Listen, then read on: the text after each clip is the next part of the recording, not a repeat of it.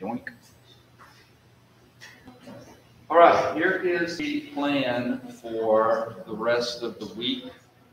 I'm going to finish up on Unit 2 material today, levers and pulleys.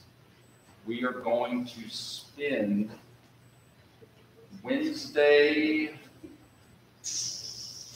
guess I need to decide. We're going to spend one of these days on Wednesday or Friday having a class conversation on your project. I want your feedback.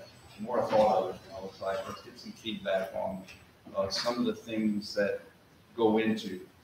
I'm not a project person.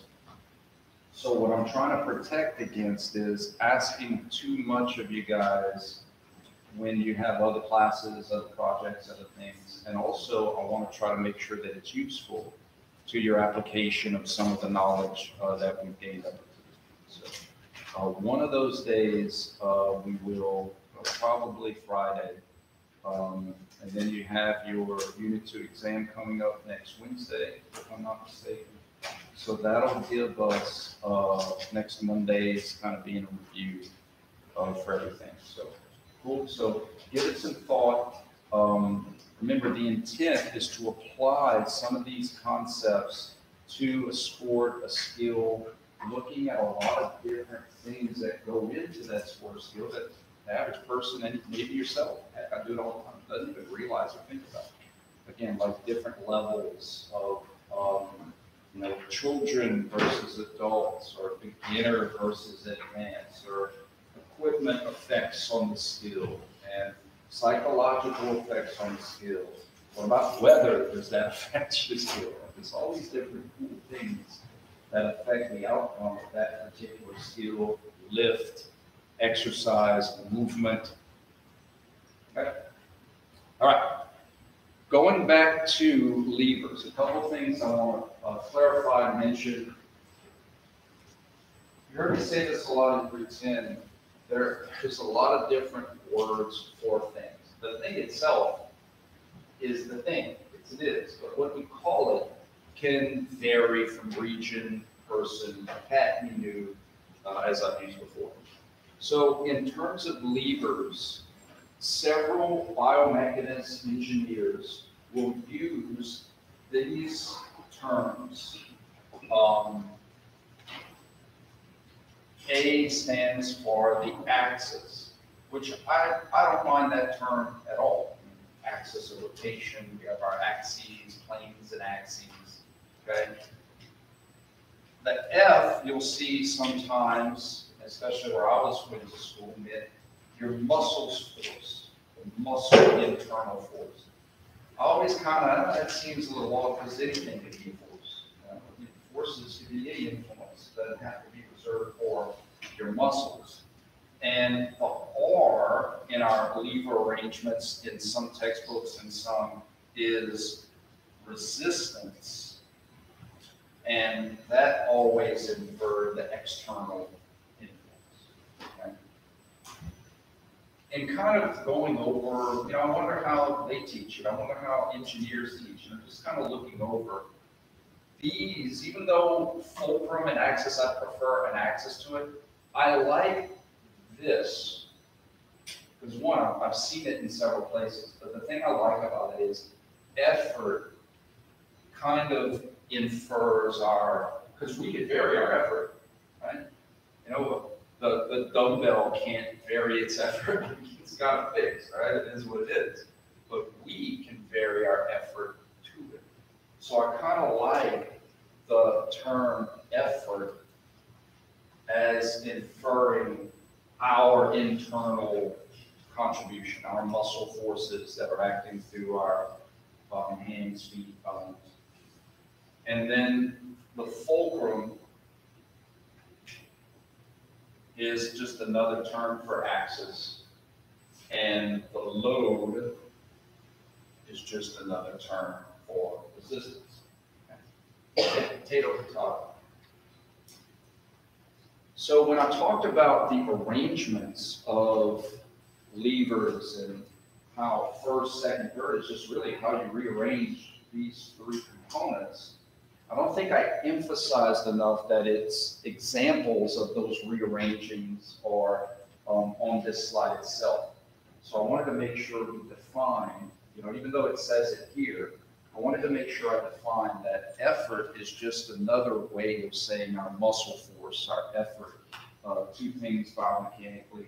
The fulcrum is just another word for axis, about which the rotation occurs, and the load is just another word for the system.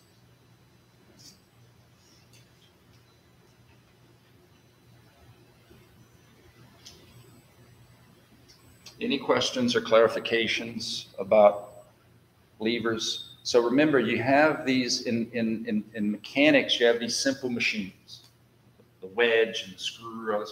For our bodies, we utilize simple machines and levers and pulleys. That's kind of how our bodies can take advantage, okay? And for your projects, that may come in handy when you're looking at things. I think I use this as an analogy, but if I didn't, I apologize. When you're swinging a baseball bat or a softball bat or heck, even a golf club, that's a lot of force needed to make something move fast, especially when the mass is so far away from your influence. It's like, I think I used this when I was talking about moment of inertia. The further the cases of Coke are in your shopping cart, the harder it is to turn the corners. The more stuff you have far away, the harder it is to turn. So think about it, a baseball bat has most of the stuff far away. Because when you collide with the ball, you don't want this to be light, you want it to have mass to it, right? So it actually takes a lot of force to make something move fast. So how we compensate for that is with leverage.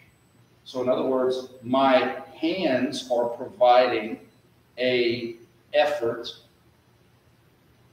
Here's where the axis is. Well, you can technically look at it in between my hands because one hand might be pulling and the other hand might be pushing. Okay? But the point is that when my effort works close to the axis, what do I gain as the advantage? Speed and range of motion of the distal segment. So this is how I can use leverage to help gain a function towards further into my hand. So bats and equipment can also be viewed in these classical mechanical leverage operations.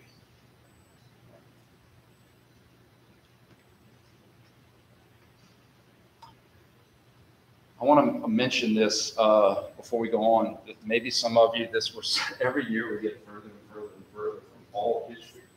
But anybody familiar with the steroid era of baseball? Right? Mark McGwire, Sandy Sosa, where their advantage.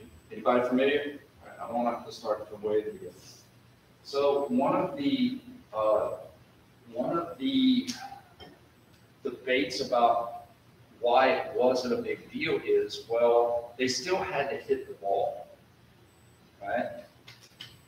And this was so much fun. We used to have these debates all the time when I was at Auburn. They already were able to hit the ball. Like they already had the gift of pattern recognizing. Their computers were already at an elite level to make contact with the ball. The gift that they had by being stronger and being able to hit the ball is with leverage. Their force that they could generate close to the axis meant an exponential speed of that distal segment. Massive motion, momentum, but even better than that, their real advantage, the real advantage they had is, if I was facing, I love analogies, all right? I love analogies, because analogies kind of help us use life data to understand sometimes these physics concepts that, if I was facing a major league pitcher, throwing 90 miles an hour, guys, 90 miles an hour is fast, right? Maybe not to the pros, I'm no pro. If a pitcher, if I was taking BP at UL, and a pitcher was throwing 90 miles an hour to me, I'd have to start my swing like literally before they were releasing the ball to get a chance. Because if I tried to like follow the ball, it would be like, right? I'd have to start my swing early to even give it a chance. They can be susceptible to off speed, or they wouldn't even, they could just throw it down there when I get it. Now imagine this. Imagine a player who was already at a major league level of skill, being able, having the strength to take this bat from point A to point B in less time, a fraction of a second. In other words, they don't need to start their swing early. They can actually start their swing later and still be able to make contact. Imagine the advantage of being able to track that ball a little bit longer to decide if you were going to swing or not. Why do you think some of those guys had so many walks? Because they could literally get more data and be like, nope, that's not my pitch. But before they had all this extra strength, they would have had to have committed to the pitch sooner. Huge advantage. Don't let anybody tell you different. Huge advantage. So what I'm not saying is Brian Campbell on the gas, Brian Campbell on the sauce, I could play pro. No. These guys are already playing football. These guys are already pattern recognizing with data. It just allowed them the advantage of being able to see that pitch with more time and more data, and thus be able to meet that with ball. Not only with more power, right? Work in terms of time, but in terms of having, it was almost like the pitchers were showing more of their hand. They couldn't deceive them as much because those batters were able to get more data before they swung. Huge advantage.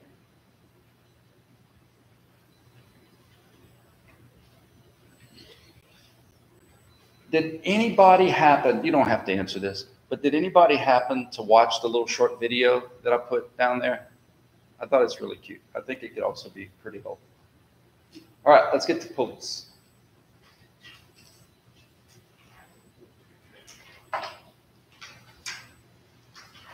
Pulleys can help serve our simple machines in a few different ways.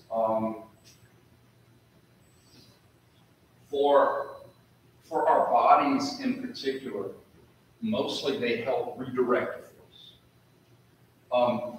Think of it, it's almost kind of like a, you know what it's kind of like? It's like a non-rigid lever. Remember how levers can help redirect the force, right? I'll pull down on one end, the other end goes up. So imagine if like the rigid link of a lever just became a rope. It's really kind of what we're talking about. If you go to a Smith machine or where there's a cable and there's a wheel, it's kind of like a rolling lever. I push down on the handle and the weight stack goes up. In the weight room, I'm going to get to our bodies in a little bit, but in the weight room, all this different equipment, they utilize pulleys because gravity only has one way to pull.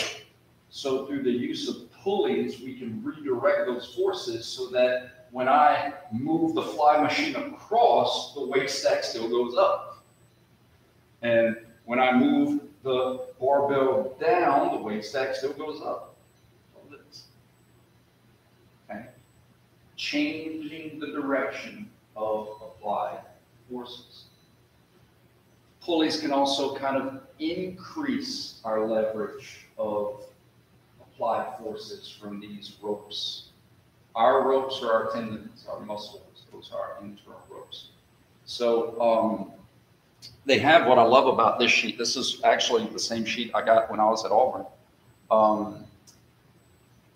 The different pulleys. So class 1, that would be kind of like our patella tendon,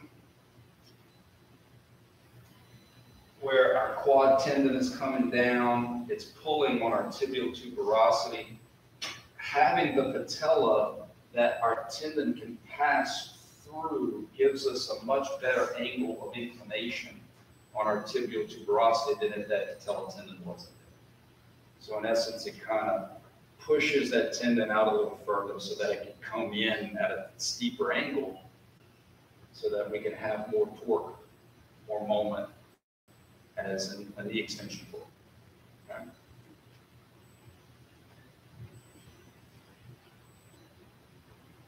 I think this is a good little example right here. Okay? Class 2, the action of the muscle at the point is changed because of the pulley. So this is actually an example of the weight room where, you know, we're doing this, but something else is doing something in a different plane because of the pulleys. And so this is an example. We have some of these. We have cable pulleys that change direction literally in a different plane, like in our eyes. Like we have muscles that go one way, and because of the pulleys, you can make the eye do other things. Okay. How often do we talk about the eye? I don't know. Maybe one day you may be an optometrist that you get to that. Okay. But we're definitely not going to be learning eye muscles in this class.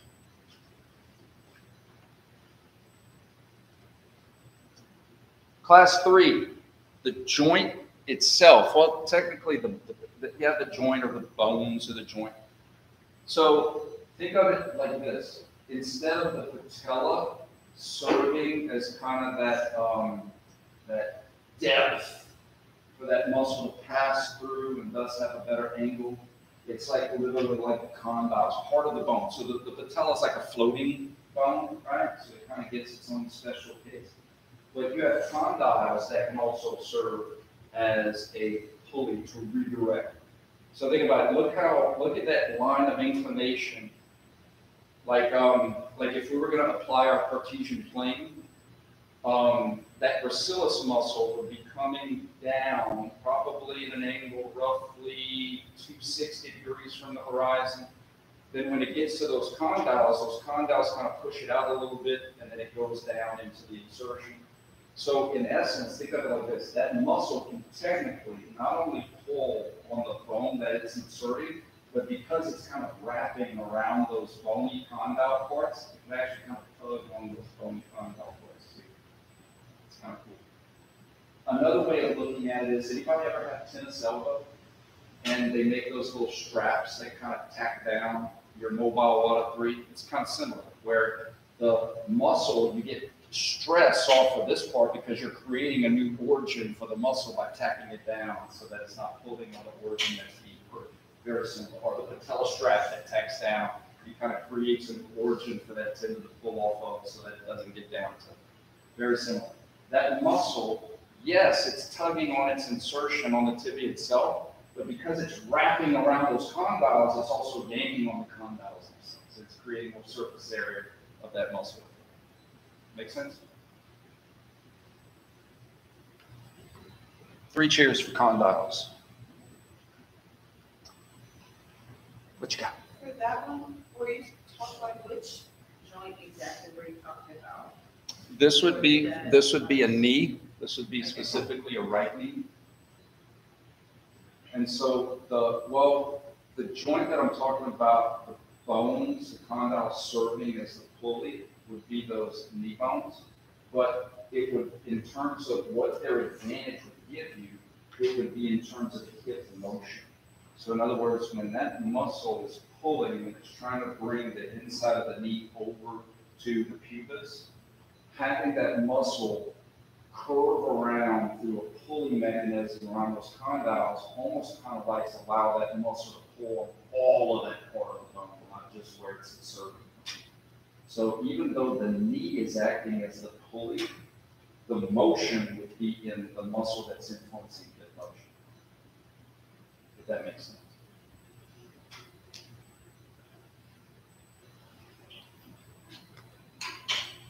Here's another way to look at it. If we were using our imagination and I was going to attach a rope to the door, and the rope attached here, and I pulled this way, I would have like this much moment arm, from the axis. But if the rope curled across here and still attached on the same place, I'd technically be yanking it from out here. So I would have more of a moment arm, even though it's inserting on the same place, it would be going around my pulley, and therefore I'm pulling on the distal part of the handle. Make sense?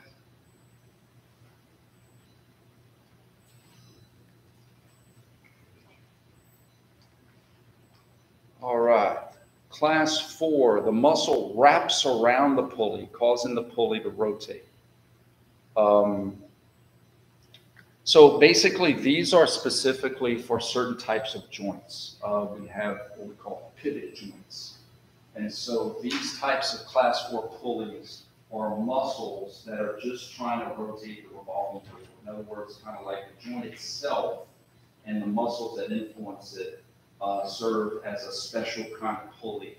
The muscle wraps around the pulley, causing the pulley to rotate. So in other words, like my pronator teres would wrap itself around the radius, literally causing the radius to rotate about all.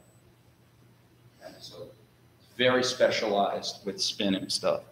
And then the last class, I think, is the most applicable to us in terms of making sense, where the muscles themselves can be pulleys. So the patella, a floating bone, can help to increase a better angle of pull of the muscle.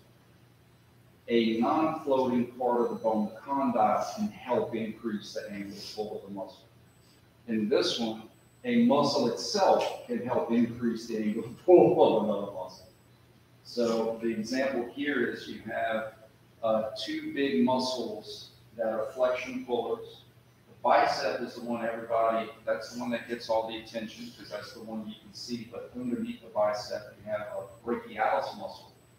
So the bicep gets to piggyback on top of the brachialis and have a better angle of pull. And so it gets all the credit. And then the brachialis, when it gets hidden, is like, dude, I've been carrying this guy my whole life. And you know what's cool is you have a lot of these. Your soleus and your gastroc. You know, you've probably heard of these before, but we're going to go through them when you do lower extremity muscles deep. But the soleus is deep, and the gastroc gets to use it as a pulley in yanking on the heel bone. So a muscle that's deep serves as a pulley for another muscle that's superficial. That's on top of it. Muscles serve as pulleys.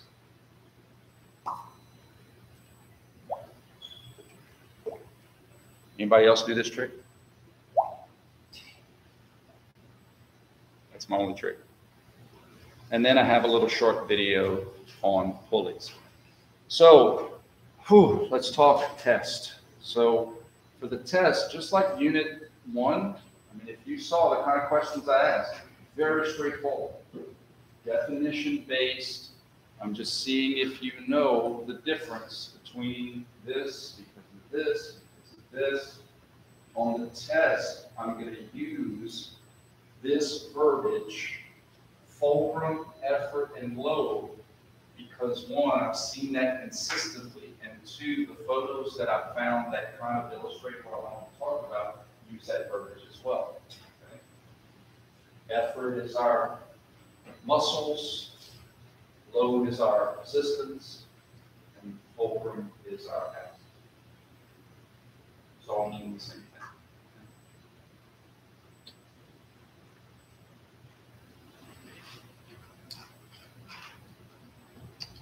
For going back to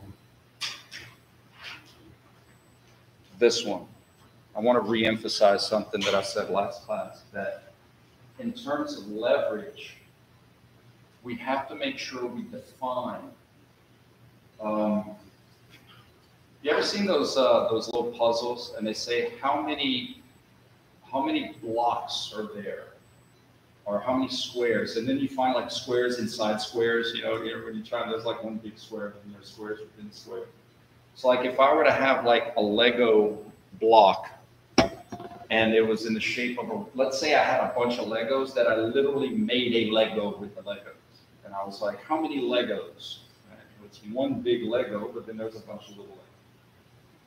So what I'm trying to say is, with levers in the body, you can have like a leverage advantage that you define, kind of like the big Lego, like, push up. I can look at the ground pushing up on my hands.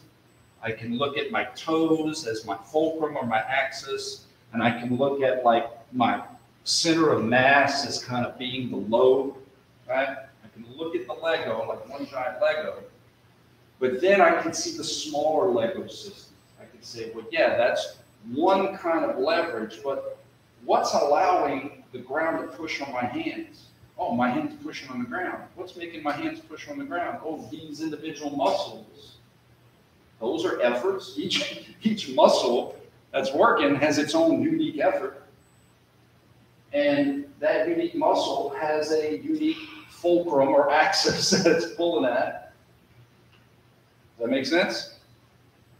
So when we get into specific muscles, starting in Unit 3, these are the kind of verbiage and things I'm going to use. Like, notice how this muscle crosses in the back. So it's going to have a pull in this direction of motion. Notice how close it inserts to the axis, so it's going to have a certain advantage when it's doing certain things and a disadvantage of others. Say, look at this muscle, how far away it inserts from the axis. So it's actually going to have a new advantage, but it's going to trade off with a different disadvantage. Right? Muscles that insert far away are going to have more moment and torque advantage, but at the trade-off of speed. Those are going to be some of the terms we're going to use as we're going over our muscles. So in other words, it won't just be this muscle does this. We're going to look at some of the advantages, disadvantages. It's going to be cool. I think it's, but before we do that, we just have to kind of understand what these terms mean, how they apply, and more than anything to me is these commonalities, trade-offs. Human movement strategies, trade-offs. Levers, trade-offs. Which you gain in one, you lose in the other, and vice versa, depending on what you need. All right, any questions? All right, well, I'll tell you what, if there's no questions, let's talk about, let's have a jump start on this conversation. So you guys have a skill analysis project. What I was thinking about with your feedback is something like this.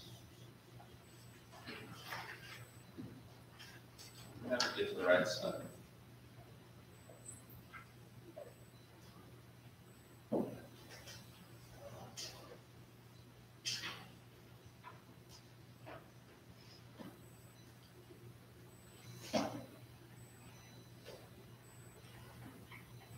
All right, so something like this. So football would be, well, let's say soccer. You know, soccer, there's a lot of stuff going on.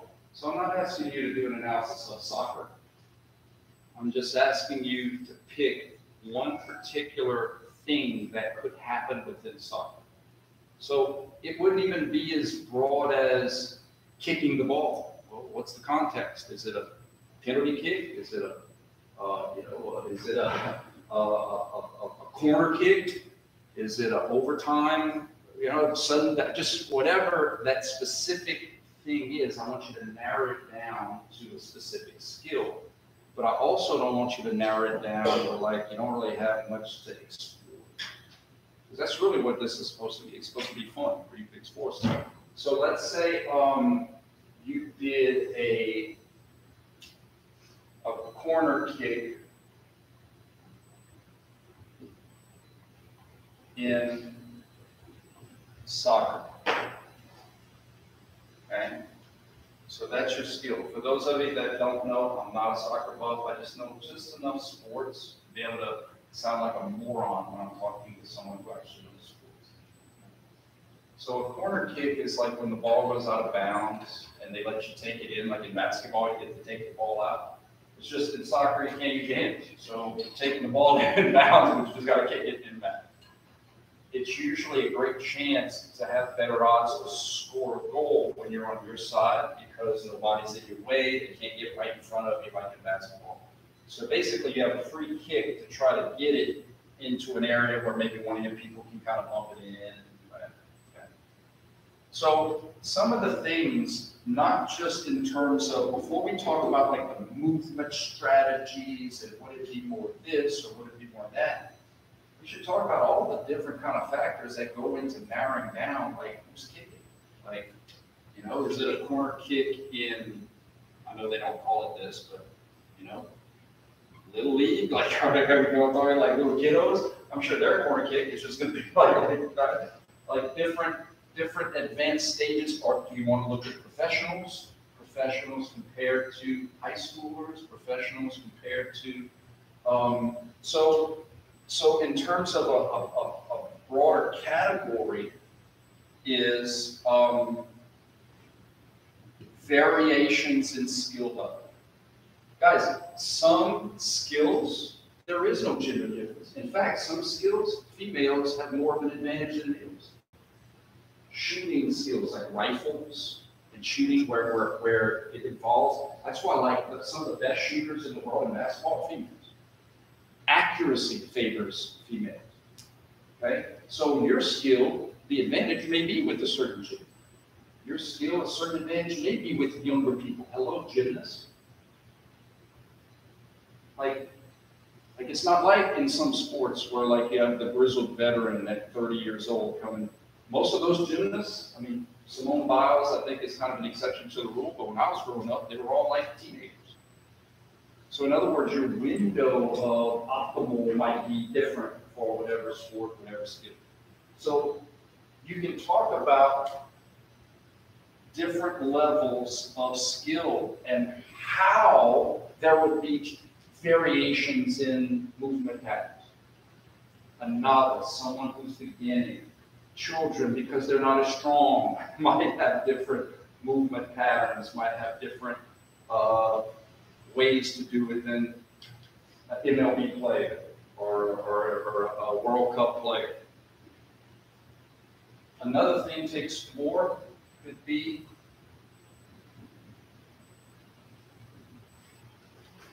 equipment. Maybe not so in soccer. Maybe, you know, maybe there is a difference in the types of soccer ball you play with. Maybe there is a difference in the type of shoes you play with. Maybe it is the shoes. Again, maybe not so in soccer as this analogy, but maybe in baseball, maybe in golf, maybe in lifting. You know, I don't know, maybe in powerlifting, there's certain equipment that people favor than others because of certain reasons. So explore all of the different equipment variations that could be in your skill. I don't know, maybe this could be a factor in how you do your corner kick.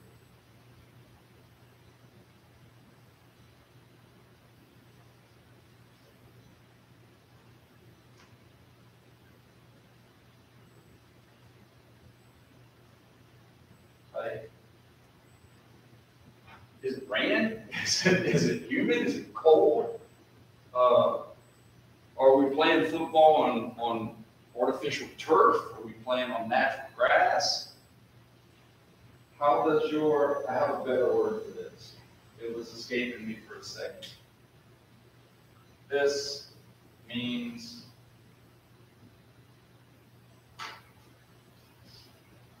forget my dyslexia if I can spell it. They're your environment.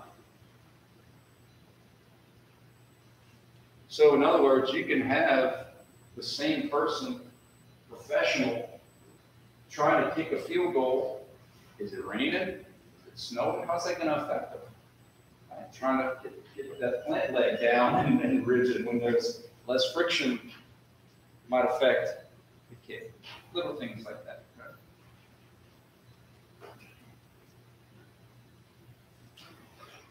And these are just examples, just brainstorming examples.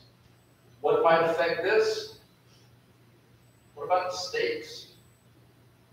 I don't mean the kind you eat. I don't mean the kind that takes care of vampires. I'm saying, is this a regular season game? Is this the Olympics? Is this the World Cup? Is this a Super Bowl? Is this, like, I think sometimes steaks might affect, and maybe that ties back to something like mental, sports psychology and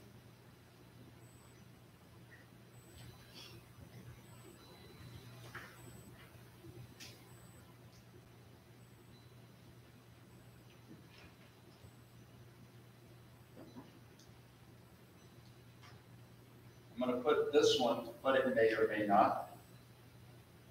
You don't, guys, so here's the point is that your skill, you may not have all these, you may have more of these. It's just to kind of delve into all of the different factors that could go in to performing that skill optimally. Making a free throw. If you have free throws, like think of all the stuff that might go in to shooting a free throw. There are some, and especially if you love basketball, like there are some college settings, they go ridiculous on the distraction stuff. It's pretty cool. Would it be easier or harder? And maybe there's no answer. That's what I love about this. Some of it's kind of subjective. I personally would rather a lot of people shouting and yelling versus like an empty gym. Like sometimes we play these tournaments and the gym was empty, you could just kind of hear everything. It's worse. Another factor you may look into is like the stakes, but also like, where in the game is this kind of happening? That could be kind of part of the stakes, right? Is it the first? Is it the last? You're in the first quarter, the last quarter, and guys, a lot of this stuff I have no idea about. That's your expertise. For you lifters, do you usually get like where does your optimal lift come from? Is it one of your first ones? Is it one of your middle ones? Is it one of your last ones? I mean, I can imagine if you keep going, you may get tired. So where does that kind of lie? Does it vary between people? Also, tell me about it. Teach me some stuff. I know in track, when I ran track, you got 3 attempts at something. They pretty much like, dude, if you haven't done it by now, probably not gonna do it. Get out of it. Boy, track, man, that was spikes and spike length. And when I was running track, we had different track surfaces. One surface in Centerville had like asphalt track. It was very hard. We had to wear these really small spikes. All-weather track was there. We still had cinder. So you had like the longer spikes on it. That was a big deal, like to match up the spikes for the surface. I think now it's pretty universal.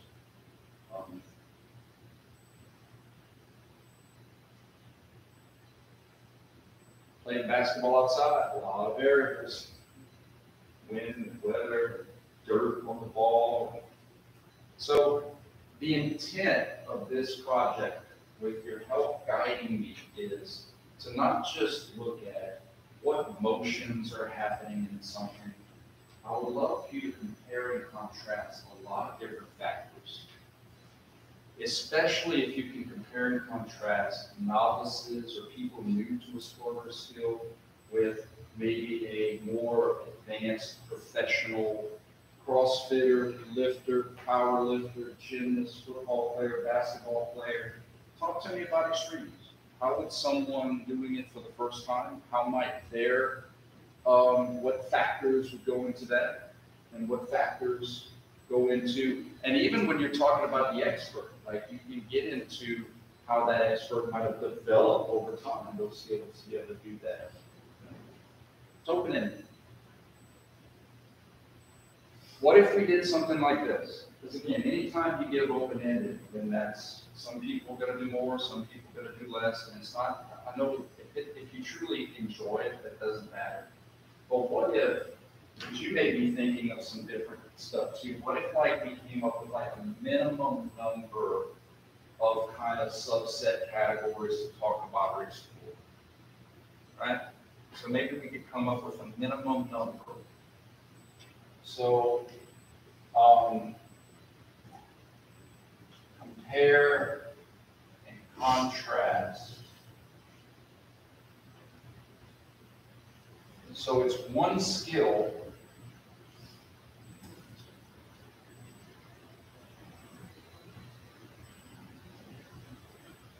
beginner and expert. Is that fair? Because I think there's kind of a beginner for all levels of stuff, you know. First time you tried the power clean, first time you tried and that could also be like something like a progression. Like in other words, you may be a personal trainer So you may do like, my skill is a muscle up. And the beginner won't be able to do a muscle up. But this is what the beginner can do. And these are some factors in that, and then we can progress to doing the muscle up.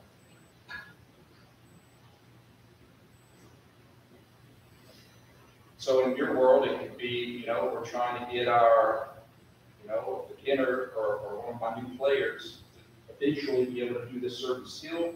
We're going to start here, and we're going to progress them, and here are all the different variables they go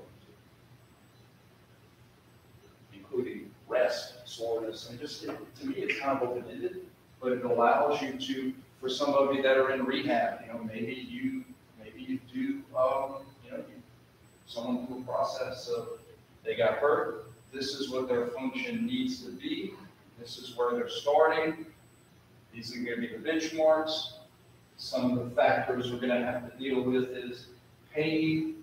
Some of the factors we have to deal with is how many times their darn insurance allows them to come to rehab. So they're just meant to be open-ended.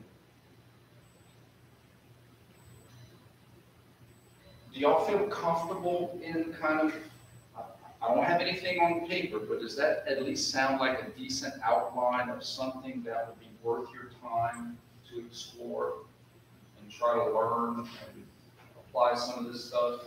And I might even have some other rules like, okay, you got to use at least some terms from our first units and use a little bit of that kind of stuff, right? So in other words, if you're doing golf, talk to me about the leverage of the golf club. How long would the video kind of be, or how much you That I don't know yet. And I'm open to your feedback. Because again, this is what I don't want to, because I've never done this before. I don't want to ask for something and then all of a sudden it's like, bro, this is ridiculous. Because I don't want it to be ridiculous. So what I love about that is you guys give that some thought. Give that some thought. If you're brainstorming tonight, you kind of give it some thought on what you think it would take to kind of cover these major bases, make it worth your time, and maybe we'll continue that conversation on either Wednesday or Friday, and we'll put a full day to making sure we're all on the same page for this little project. Is it ever going to be like this recording video? Yeah, I'm okay with discussing any and all options. I just know that me and reading sentences is tough. So presentations that involve pictures with bullet points or short sentences, like I would never ask you guys to do a paper because a paper for me is and then I don't learn, right? So so we can talk about those kind of options to basically how do you get across the stuff that you learn in a mechanism that not only I can understand, but I'm hoping you can maybe use this to help someone else understand something, right? All good stuff. Let's continue this conversation. What a great thing to talk about. Let's continue this conversation on other things. I didn't say yes, and I didn't say no. I'm open to conversation.